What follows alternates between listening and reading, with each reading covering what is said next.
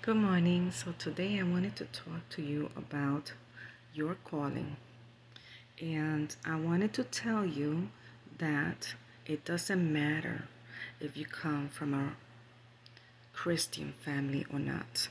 When you have a calling, you will be called at the right time, at the right moment, and nothing is going to stop it. We have the example in the Bible about Abraham. Where did Abraham come from? Right? His father's name was Terah, and he was a pagan.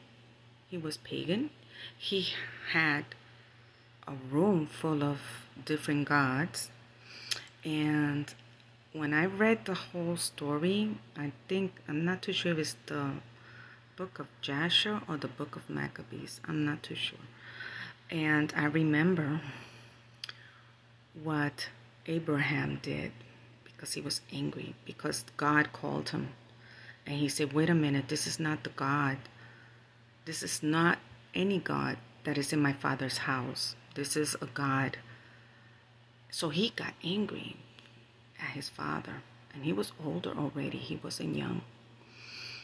So he got so angry that he decided to go and make him some food, Probably he killed a goat and he made a stew. And he put it in front of one of his dad's idol.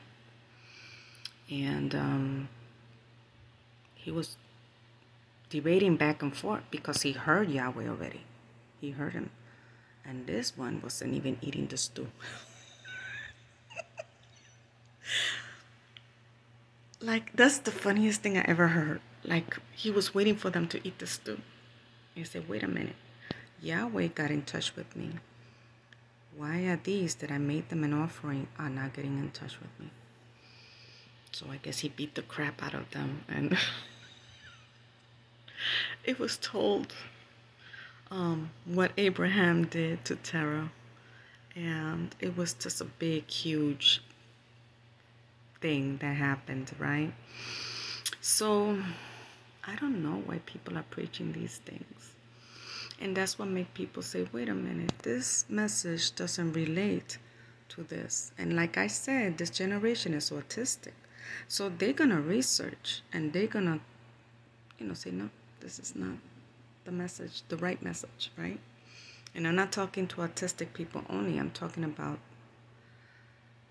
ADHD, OCD, ODD, all these other things. We have the tendency to research stuff like the Bereans did, right?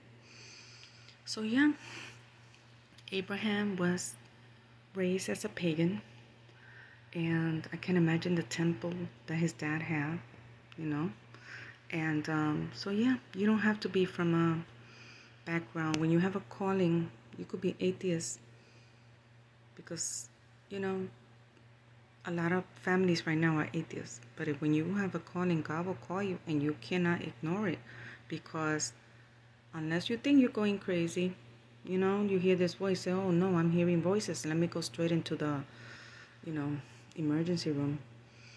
But yeah, sometimes religious families are the worst families, because sometimes when they're religious and then they do evil stuff, you want to run away from them. And some of them don't come back. They die atheists. So I don't know where that message came from. I just, since I've been sick, I've been reading a lot. And, I'm thinking, okay, why are we in the mess that we are right now? Right? Because of all the things that the pastor's been teaching, that the evangelist's been teaching. I research on YouTube a whole bunch of evangelists. I hear pastors, and I research prophets. And I already know who is who. So those are the ones that I follow, and I bless them, and I give them a like so their channels can grow, so the message could go out more.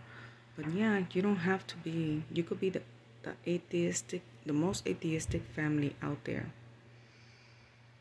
What was King Xerxes? What was he? They were worshiping, he was worshiping idols, and God used him. King Cyrus, the same thing, right? And King Darius, that was the one that Nehemiah was the one who cried to him because he was his cupbearer. But I guess Darius was half Jewish, and he felt sympathy for Jerusalem, and he said, okay, I'll give you all what you need, you know?